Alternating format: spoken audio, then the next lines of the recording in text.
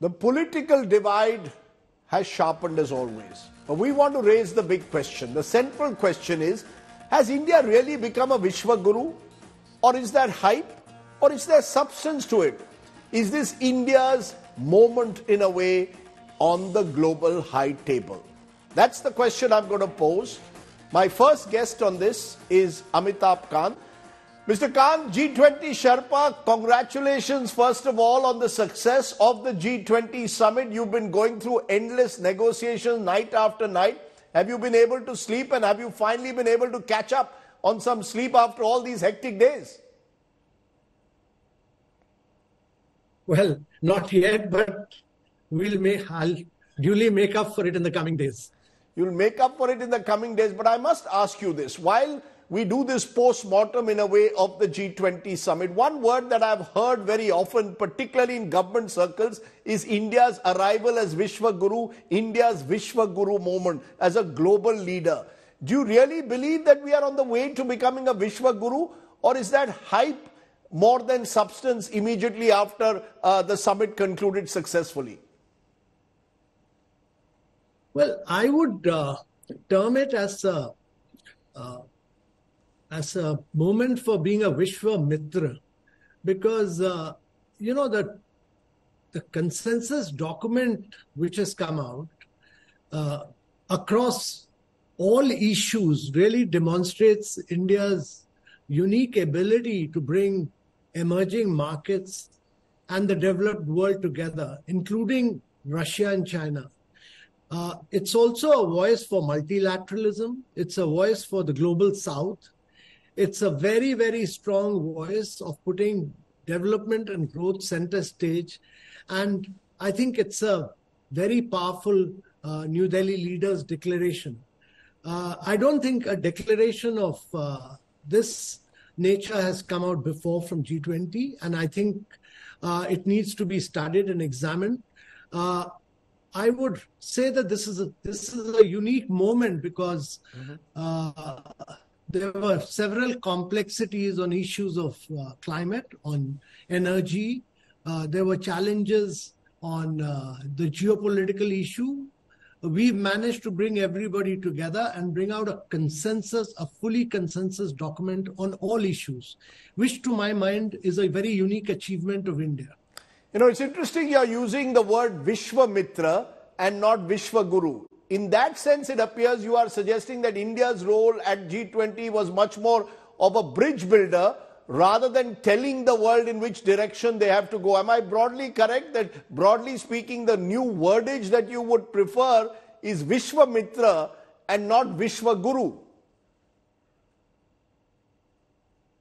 Well, I won't say anything on that, Count. That's not my objective. I mean, my task is to really deliver a good G20 in terms of its content. My job was not to get caught up on these issues. My job is very professional job of working with different countries, both emerging markets and developed world, and to bring out a unique document and unique New Delhi leaders declaration, which is what I worked for, really. I don't want to get caught up in, semantics over this. No, you don't want to get caught up in semantics, Mr. Kant. Fair enough. But let's look at then the content. As you said, the document, all the paragraphs, 80 plus represent, you're saying, a broad consensus. Now, there will be those who, having read it, will say all it does is restate first principles, whether it is in the context of what happened in Ukraine, where it doesn't specifically mention Russia, but speaks on general principles of the UN Charter against territorial aggression, or whether it's on climate change, or whether it's on sustainable growth, it only restates first principles. What do you believe is concrete and substantive from this document that you believe is the one big takeaway that reflects the essence then of the Delhi Declaration? So first, that it's a very strong call for bringing growth and development center stage. It focuses on very strong, inclusive, sustainable growth. It focuses on accelerating the pace of sustainable development goals because the COVID has impacted a vast segment of population. It focuses very strongly on a green development pact between the G20 countries, laying emphasis on both climate action, climate finance, global biofuel alliance. It focuses on green hydrogen. It focuses on ending plastics. It focuses on the lifestyle for environment life initiative, whole range of initiative on green development pact. It then focuses on multilateral institutions for the 21st century because you need finance for both SDG and for climate action. These institutions were constituted in the post-Bretton Woods period, post-World War II. They need to be restructured and redesigned, which it talks about, with consensus. And then it focuses very strongly on technological development and digital public infrastructure. For the first time, the world has accepted the definition of digital public infrastructure and the framework to accompany DPIs, which are open source, open APIs, are interoperable. And therefore, I think India has made a big headway on that. And lastly, the document focuses very strongly on women-led development, that's women empowerment and gender equality. It's a very unique document on laying emphasis on women empowerment.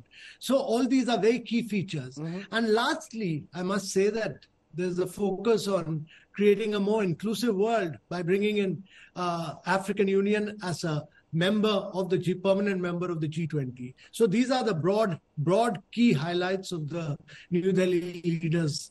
Mr. Kant, there is no doubt that bringing in the African Union, which you just mentioned, into the G20 must be seen as a major achievement, no doubt about it. But do you really believe that the balance of power between the global South and the powerful Western nations has been truly redrawn? Are you really seeing that countries will actually now walk the talk on critical issues of climate finance, of ensuring that the war in Ukraine ends? Will the concerns of the global South on debt restructuring actually be acted upon? Will all of this remain only on paper? So if you look at the document I think this is the first document which the G20 has produced. And let me clearly say that G20 is not G7. It comprises also of emerging markets. And therefore, there's a whole focus on the global South. There's a whole focus on developing countries. There's a big focus on emerging markets. And that is why on both climate action, climate finance, or the reform of the multilateral institutions, the global South has had a big say. Before we started the G20, the Prime Minister had held a meeting with all the leaders of the global South, 125 leaders, taken their priorities. And therefore, this document is really a document of the global South in many ways. The number of times you will see developing countries emerge out of this document is quite extraordinary. And the concerns and their voice is being greatly felt in this document. And I would really request all of you to kindly read through this document because it's highly inclusive, it's very, very decisive, and it's very action-oriented. Now, you've used the word inclusive, Mr. Khan, several times already. Now, let me turn to some of the contentious issues. How much of this summit success, or indeed this inclusivity that you speak about, the consensus building, was because of the Prime Minister's personal intervention, his personalized style of diplomacy?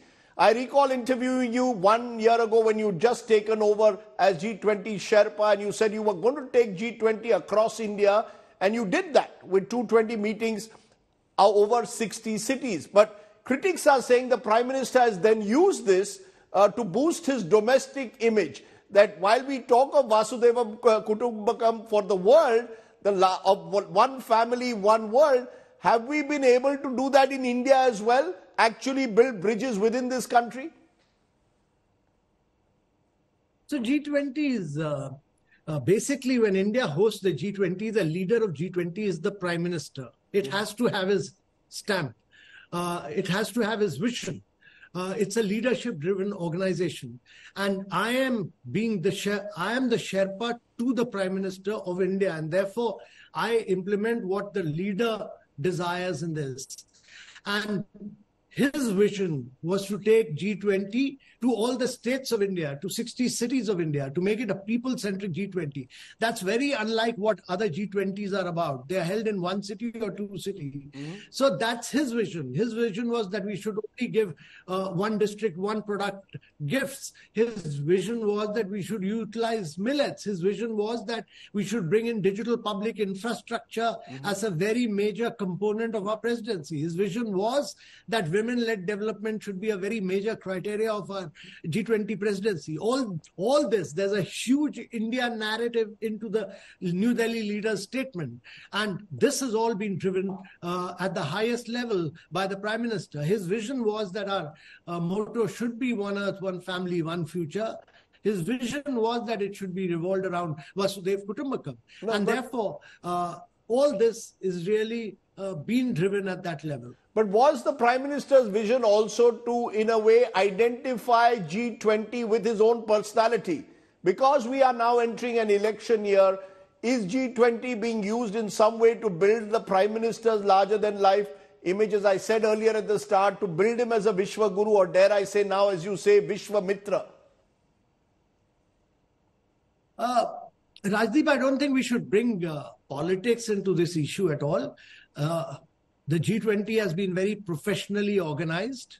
It's been a stupendous achievement in terms of being able to arrive at a consensus document, not merely on all growth and development issues. This is the first document with 83 paras, without a bracket, without a footnote, without any reservation whatsoever. All countries across 20 countries, plus the 9 invited countries, plus all the international organizations agree to it 100%, taking it forward. I do not think it has anything to do with politics. We have been able to give a different perspective and bring everybody around and take this forward. There are components of it which come in from various other parts of the world, but the India narrative is fully intact there in a very big way. You know, the reason I brought in the politics is because your fellow Stephanian, Congress MP, Shashi Tharoor, with whom you had a bit of a Twitter exchange, said, and I quote him now, this diplomatic triumph makes it all the more a pity that the government does not bring the same attitude of conciliation and cooperation to bear in its domestic dealings. The failure to invite the leader of the opposition, indeed any opposition MP, to any of the G20 events, receptions, dinners, underscores my point. No other democracy would snub its parliamentary colleagues on a global stage like this. A pity that the spirit of accommodation that prevailed at G20 is absent within Indian politics. How do you respond to what Shashi Tharoor has to say on this criticism? No, I have the greatest regard and respect for Shashi Tharoor, but I saw at the dinner, I saw all the opposition chief ministers were there. Mr. Stalin was there, Mr. Nitish Kumar was there, the Jharkhand chief minister was there. Everyone was there from opposition side. I mean, there were many, many chief ministers. They are running the states. They came and met all the top leaders of the world. They were, I met them personally there. So I don't think that would be a correct criticism of the government on this. Okay, but some of the Congress chief ministers did not attend. Leader of opposition was not invited. You're saying there was not a conscious decision in any way at any stage to keep anyone out. Am I correct? I don't think there was any intention of that nature by the government, and I don't want to get caught up in these issues at all. Okay, let's look at the larger picture once again. There's now talk, Mr. Kant, of a virtual summit in November before India's presidency ends. What is this virtual summit going to be about? What is the need, you believe, for a virtual summit now that the declaration is in place and Brazil is all set to take over the presidency of the G20? So Brazil takes over on the 1st of December. We had advanced our presidency, but our presidency remains till the 1st of December, till the 30th of November, really. We have a lot of time. That is the entire September, October, November, till end November. So what the Prime Minister has desired is that on the New Delhi leaders' declaration, and quite often happens that G20 statements really remain on paper. He wants us to drive them in terms of execution with different countries, different states, their number of India-related issues, drive them to implementation, and then have a virtual summit to review it. to review the action taken. And that, to my mind, would be the right thing to do. We have 2.5 months, and plenty of things need to be done during the course of our presidency. So we'll take them forward. So what you're saying in a way is that this virtual summit in November will be a final act, a kind of review of what we've achieved, the hits and the misses. Is that the purpose, sole purpose then of having another virtual summit in November? That's right. To review the outcomes of the document, as well as many other things which we'd like to cover, which the leaders would like to talk about. So this is an occasion for leaders to interact. You know, there's the good thing about the new Leaders Summit is not merely the document being achieved with full 100% consensus on all issues, but the meeting and the talking to each other is that connection is very important amongst global leaders. And I think when they do a virtual summit again in end of November, we'll have to do a lot of spade work, a lot of homework. We'll do that, and to my mind, that will be a very good initiative. You know, one issue which needs clarification is the amount of money that you've spent on the G20. Some are suggesting we've spent 6 times the amount that countries like Germany spent on the summit. We've spent way more than what Indonesia spent on last year's Bali summit. Is that true? Figures on the net suggest that more than 4,000 crores, could even go up to 10,000, have actually been spent. The hoardings that we see all across the country, one report said just from the Delhi airport to the US President's Hotel, there were over 920 G20 ads, 25% of them featuring the Prime Minister. Can you tell us how much was actually spent? Do we have a real number of how much was spent on the G20? Rajiv, let me tell you that don't go by fake news. You know, this is absolutely nonsensical news that we've spent 4,332 crores. Absolutely incorrect, improper, fake news. And I would request you in particular not to go by this kind of fake news. There was a budget approved, which was far lesser, and we've spent less than the budget, than the approved budget by the government. So the budget approved is, the expenditure is far less than even the budget approved. So I would suggest that you just wait for the expenditure to be cross-corrected, everything, and these figures will be there in the public domain. So the approved budget is there, and we have spent even much lesser than that. And I would request you not to get carried away by some incorrect and improper tweet by someone. So I'm not getting carried away. I'm asking for clarification. Do you have a rough estimate, then a ballpark figure, sir, of how much the G20 summit has cost? That is still being compiled. The event has just concluded yesterday. It is being compiled by our logistic division. It's everybody will get to know what is the expenditure. There's an approval, and the expenditure is less than the approval, actually. Okay. We'll keep a track of the expenditure, but you mentioned in one of your statements post the summit that this is a victory for Team India. You worked with a team of very fine young IFS officers. For you personally, what has been the biggest learning over the last year? You've been a bureaucrat for decades. What's the new learning you had as the G20 Sherpa?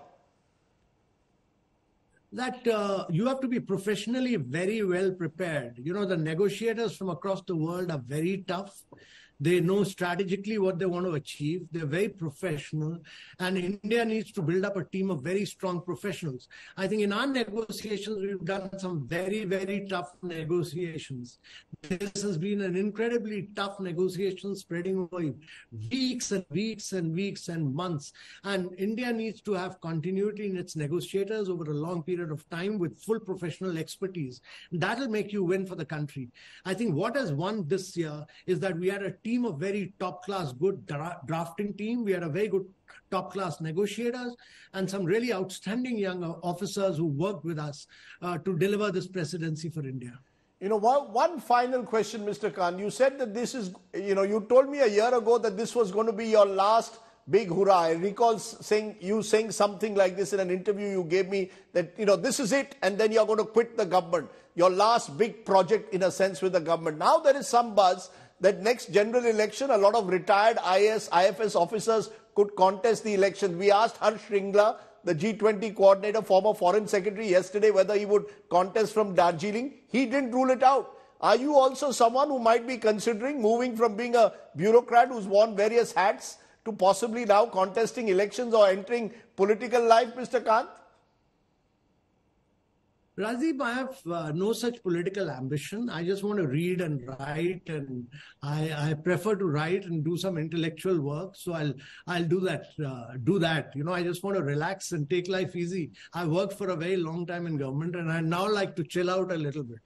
So how does Amitabh Kant chill out? Are you going to play more rounds of golf? Are we going to see a book on the G20 year? Are you going to go back to your original home state of Kerala, where you were a bureaucrat with incredible with the Kerala tourism campaign, play golf somewhere or discover maybe a course in Kerala, or just sit by the beach? No, I of course do a lot of physical exercise, and I play golf and I play several games, but I do that as a daily part of my daily existence. But I would prefer to read and write, and I've written several books, and I'd prefer to write another book on my own experiences of G20 rather than doing anything else. But I'm not cut out for politics. Okay, you're not cut out for politics, but you made an emphatic statement here. But you are cut out for diplomacy, and you've done a rather remarkable job over the last year putting it all together. Thank you so much, Amitabh Kant, for joining us here on as we look back at the G20 Summit.